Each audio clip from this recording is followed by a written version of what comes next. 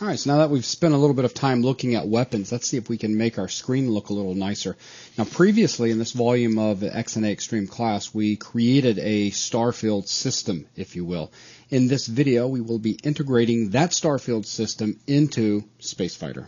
All right, well, let's get started, and the thing that we need to point out first is the fact that this code does indeed already exist. As you just mentioned, we have written a Starfield system, and we're simply going to be integrating that system into Spacefighter. Now, the two key classes of the Starfield system are Starfield and Multilayer Starfield. Now, we also have access to the original game class that went with the Starfield test application. The reason being is we will use this to grab all of the presets that gave our test Starfield. Now, to get started in Spacefighter, the very first thing we're going to do is go into our Spacefighter project and make a new folder for it. In categorizing how the Starfield should be treated, we decided that it would be best to place it in its own category, as it's not really a core engine component, and it doesn't affect the gameplay, so we decided to make a category called background.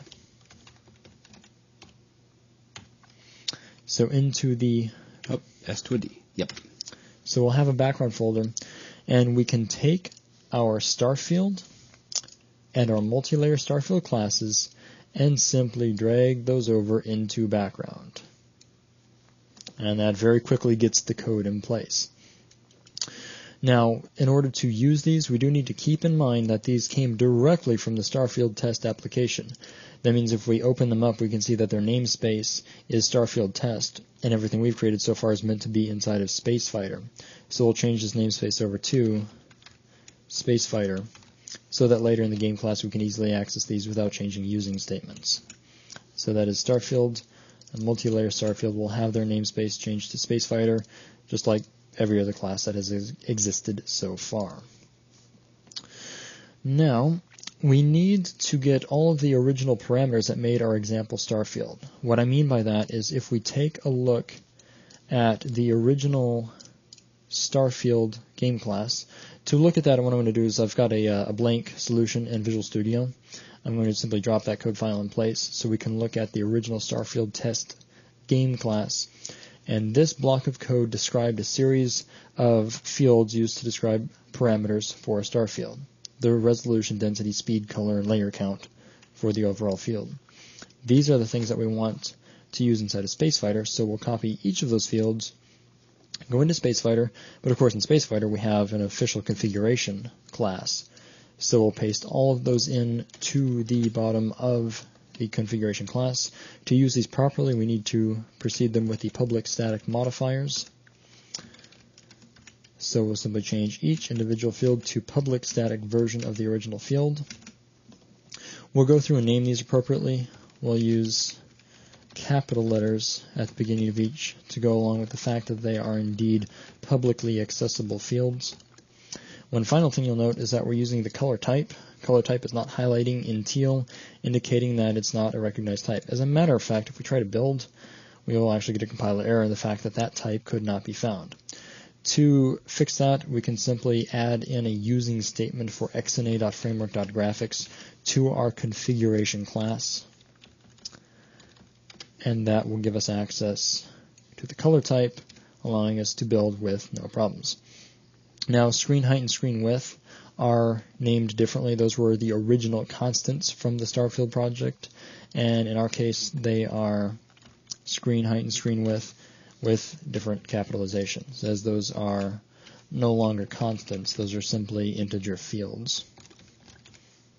So replacing the names for screen height and screen width means we can once again build. So at this point you could say we have imported the classes. We've got the classes properly in place. We have parameters to describe a known result for a Starfield. Now we can set up an actual Starfield inside of the Spacefighter game class. Let's move down to Game 1 for Spacefighter, and let's go all the way up to the top, and let's make a new field just after our sprite font. Let's make a multi-layer Starfield. We'll simply call this Starfield. And we'll grab some spelling so that that is indeed Starfield and not Startfield. Now let's move down into load content, where we can instantiate the Starfield itself.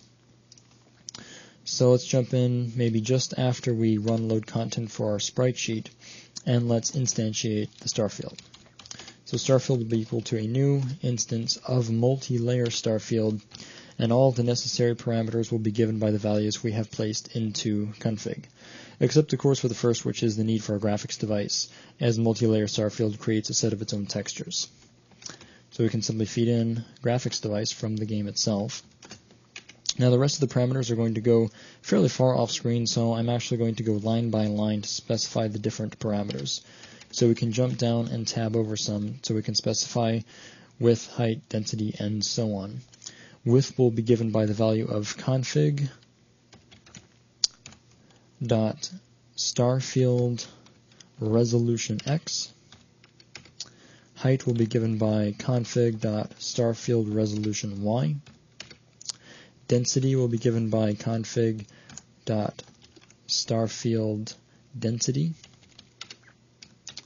Speed will be given by config dot starfield speed. Color will be config dot starfield color. And finally, layer count will be config dot starfield layer count. So with each of the respective configuration values plugged into the constructor for multi-layer Starfield, the only thing that is left to be done is to make sure we make a call to draw the Starfield for each draw call inside of the game itself. So we want to draw the Starfield before any of our sprites are drawn. As a matter of fact, before anything is drawn, because we want the Starfield to be behind everything. So right before we draw all of our nodes, we'll make a call to starfield.draw, and draw is going to require an instance of sprite batch,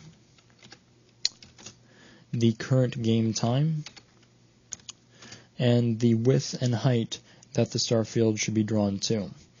So we'll give a width and height of config.screenWidth and config.screenHeight to draw the Starfield at the full visible resolution of the screen.